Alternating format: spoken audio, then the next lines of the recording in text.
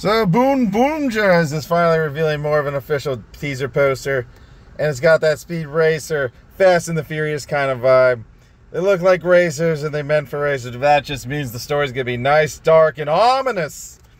I hear it's actually written by one of the scriptwriters, actually a person who wrote some stuff for Pokemon, and I hear the director's actually for Kamen Rider Geats, who directed Kamen Rider Geats, obviously. So I expect good things out of this series. Maybe some cool power-up modes, maybe some drive-type speed, and ninja and stuff like that, and full throttle and Tridion. I don't know, but we'll see.